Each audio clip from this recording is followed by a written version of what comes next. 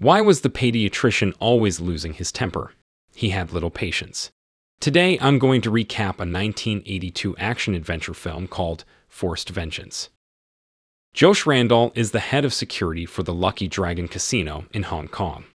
As the movie begins, Randall is visiting Los Angeles to collect $115,000 owed by a rich gambler to his employer, David Pascal. After a few threats and some fighting, he collects the debt. He dozes during a jet flight back to Hong Kong, and the viewer sees in flashback how he got in a fight in the casino when he was on leave from the U.S. Army and ended up befriending David's father, Sam. Josh goes to the casino upon his arrival in Hong Kong and checks in the money. While he's there, David asks him to help terminate one of the dragon's dealers who is skimming money. David fires the dealer, telling him he's lucky he doesn't have his hands broken for what he's done. The dealer is humiliated by being forced to walk out of the casino without his pants, a punishment Josh considers excessively harsh. After work, Josh visits Sam, and the two share some reminiscences about the old days. Sam asks Josh what is going on with David and the casino, saying his gut tells him that something is wrong. However, Josh has not been taken into David's confidence and doesn't know what to say.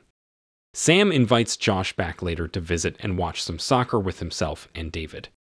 After picking up some food, Josh heads home to his houseboat out in Aberdeen Harbor, where he spends a pleasant interlude with his beautiful blonde girlfriend Claire. A couple hours later, he returns to the Dragon, just in time to foil an attempted robbery. That evening, Josh, Sam, and David are relaxing at the Paschal home with some beers and watching a soccer game. David tells Sam that a competitor, Stan Raimondi, has an interesting business proposition for a merger of the elder Pascal should hear. He suggests that the men go to Raimondi's restaurant and casino after the game. Raimondi is widely known as a mobster and runs a triad-backed syndicate called Osiris, which extorts protection money from Hong Kong businesses, but with some misgiving Sam agrees to go. Upon arrival, the Pascals and Randall are escorted into Raimondi's office. Raimondi has much praise for Randall, saying he has heard many good things and even offers Josh a job. When Randall turns him down, Raimondi asks him to wait outside in the casino. Raimondi then gets right down to business, telling Sam Pascal that times are changing and he should bring his business in under the umbrella of Osiris. Sam gets angry at this, saying he doesn't need to procure protection from Osiris and that Raimondi's offer is a joke and bullshit. Sam storms out. Meanwhile, Randall has run afoul of Raimondi's hulking bodyguard, Cam. They nearly come to blows until Raimondi calls off his goons. On the way home, David tells Sam that they are almost broke due to David's gambling losses, and that they have no choice but to take Raimondi's offer. Sam is furious to hear this, telling David that he needs to straighten up, or he will be out of the business.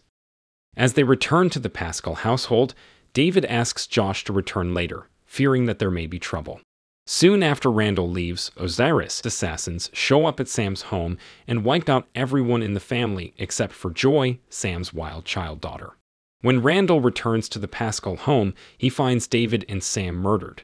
Knowing that both he and Joy are in deadly danger, he shows up at the swing condo where she lives and almost coerces her into accompanying him, much to her annoyance. Randall decides to go to the police and drops Joy off with Claire at his houseboat. Two police inspectors, Keck and Chen, intercept Randall on his way to the station and arrest him. Randall is brutalized by Keck as he is taken into custody. The police attempt to pin the murder of David and Sam Pascal on Josh, and Keck has him strip searched. Finally, due to lack of evidence, the cops are forced to let him go. Randall visits the place of business and warehouse of his old Vietnam buddy Leroy nicely, and obtains a .45 automatic and a Gerber combat knife. Leroy tells him that he has a $150,000 price on his head, to which Josh jokingly replies, Hong Kong or American.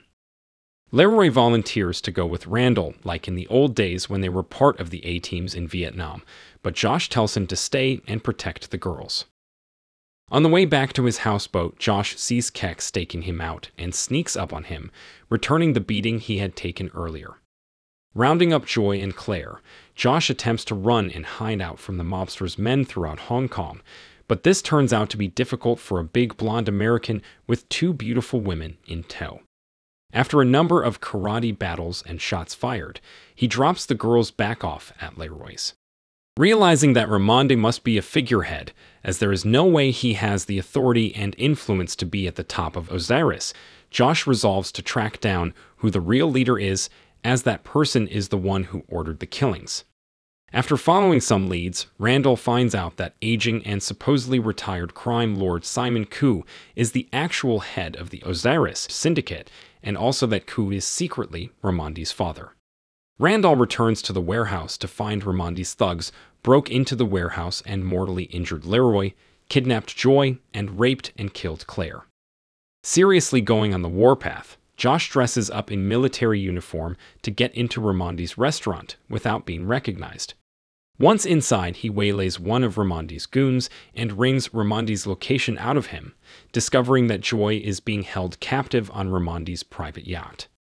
At the shipyard, Randall takes on more of Raimondi's men and has his life saved by the timely intervention of Inspector Chen, who it turns out is part of an international task force against organized crime in Hong Kong. Chen informs Randall that Inspector Keck was arrested, and he confessed that he worked for Raimondi.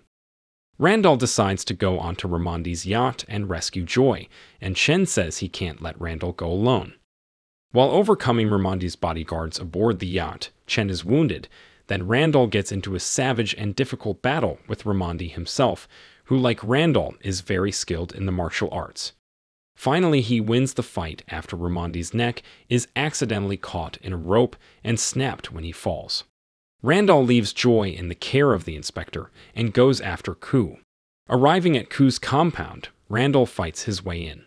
Once inside, he confronts Koo, telling him he killed a lot of good people. Koo replies that he has a place for Randall in his organization, asking Josh if Raimondi told him this. Randall tells Koo that he did, right before he died. Enraged, Koo orders Cam to kill Randall. As the fight begins, Cam goads Randall by telling him that he was the one who raped and killed Claire. Randall is nearly beaten in the terrific battle which follows. Finally, after much furniture is broken and many walls smashed, a wooden window frame with a large dagger of broken glass falls on Cam's neck, cutting his throat. Randall then takes Koo into custody. In the aftermath, Inspector Chen drops off Randall and Joy near the harbor. Chen thanks the two of them for all they did and informs Randall that the key remaining people in the syndicate will be deported, which will finish it. He adds that Simon Koo will be committed to an institution for the insane, the shock of his son's death apparently being too much for him. He also remarks that he wishes Randall would consider taking a job on the police force. As the inspector leaves, Joy tells Randall that she would like to get the Lucky Dragon up and running again, and asks him if he thinks she can. Smiling, Randall rhetorically says, "You're a Pascal, aren't you?" In a voiceover as the movie ends, Randall states that the city of Hong Kong lives on borrowed time. The lease is running out, and the city will be reverting back to the Chinese landlords in 17 years. But as he further muses, Hong Kong's residents are survivors, and whatever happens, Hong Kong will always be the place. If you enjoyed this video, don't be shy to hit the like button, and if you disliked it, hit the dislike button twice, just to be sure. It would be best if you watched the whole movie.